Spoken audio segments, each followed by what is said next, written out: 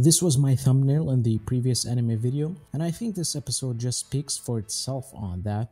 The beauty of this episode is animators gathering from all over the world and One Piece fans who used to dream on working on the show, creating a group effort which allowed the undisputed action masterpiece of One Piece to be born. Episode 1K17 is the best animated episode in One Piece and one of the greatest episodes I have ever watched. I don't even know where to start, but this is a dream team putting their all into the episode. This episode is without a doubt the episode with the biggest amount of talented people on it yet on the show, and to think it's only one episode apart from 1K15, the One Piece anime has far exceeded what a weekly anime has ever managed to deliver. The episode director is Nanami Michibata with the help of co-series director Kohei Kurita. Michibata is a relatively new upcoming director. She worked on episodes like 925, which was Sanji vs Page 1, but she also had some average showings like episode 1K3, which had some jarring transitions.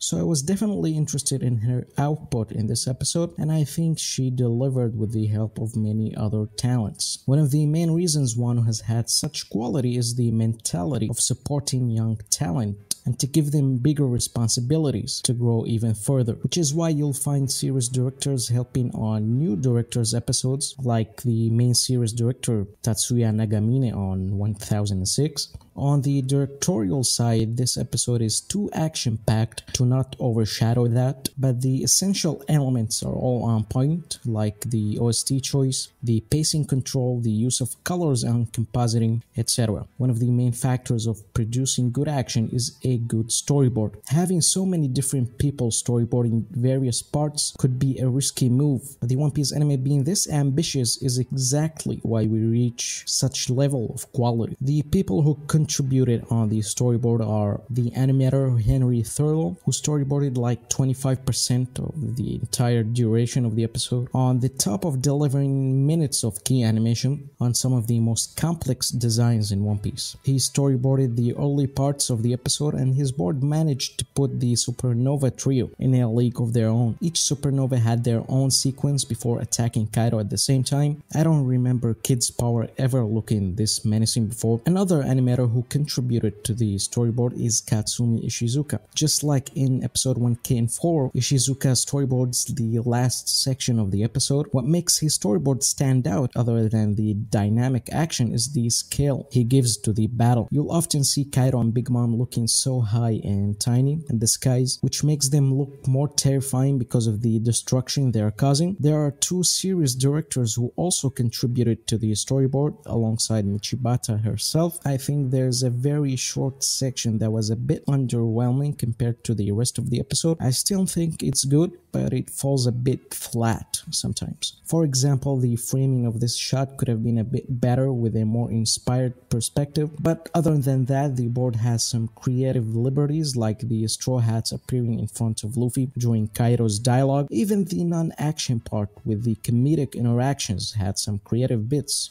for the storyboard, like Luffy reaching the camera each time he bounces up while having a different expression, then disappearing when he goes down. Another thing the board of this episode does is selling how terrifying and destructive, like the size of Kaido's slashes or the distant shots of his tornado covering up massive bits of the island. The size difference becomes more obvious when the attack is about to reach the characters. Seeing them looking so small in comparison kind of puts you in how intense their standoff against the two monsters really is. Now the meat of the episode is obviously on the animation side. There's one hero who put insane amount of efforts on this episode to the point it's unhealthy. Tu Young-soo delivered minutes of fantastic key animation on the top of correcting a lot of cuts on the episode. Without someone as dedicated as him, this episode can't exist. His close-up shots with the thick line art are a treat to watch. His aggressive action, handling a lot of Gear 4th attacks along with his usual amazing effects and background animation is one of the highlights of the episode. One of the pillars of this episode visually is also Henry Thurlow. Him joining the One Piece team is a big win for its quality. Attempting to animate Dragon Kaido is already crazy, but he goes as far as even animating bits of Kid's ability outside of the CGI, giving them such insane detail with layers of shadows, and his intense shading made Kid's ability even better to look at.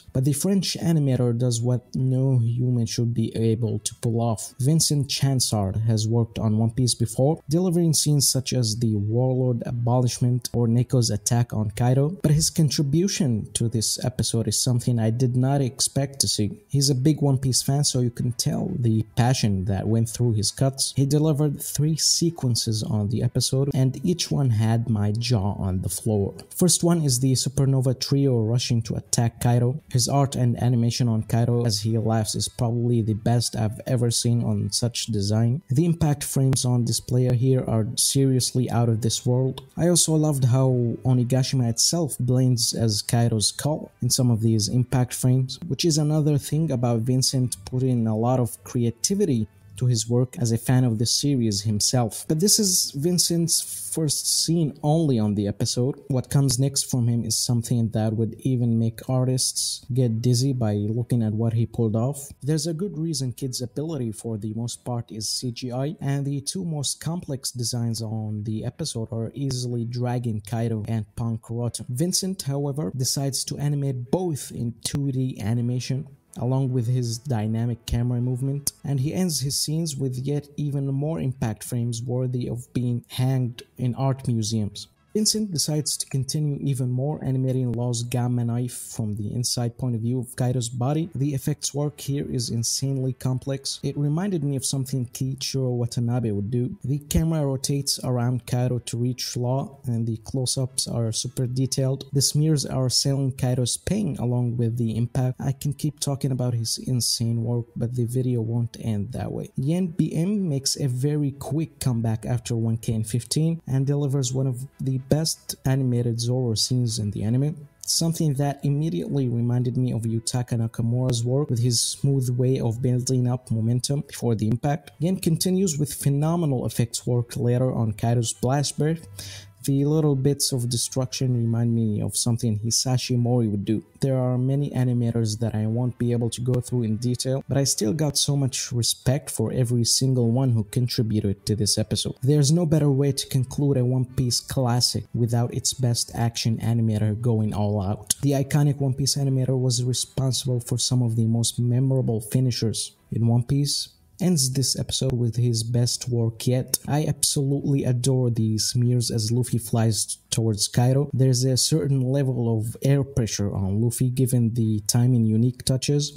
Luffy stretches from sheer power and speed to almost non-existence. The effects work are very Nakamura inspired. The slow motion after Luffy launches his fist creates anticipation for the earth-shattering impact. The brush strokes, impact frames, and aggressive smears created Luffy's more ferocious attack yet in the series. It's funny that I always said I feel my screen's gonna break whenever Ishizuka work on an episode, and this episode ends with Luffy's fists almost breaking the 4th wall, leading up to the ending of the to be continued card. The episode is historic. It's not a sight you'd be able to witness any day. It's up there with the best animated action episodes of all time in my opinion. Thanks for watching, like and subscribe, and we'll meet again on the second half of the rooftop fight.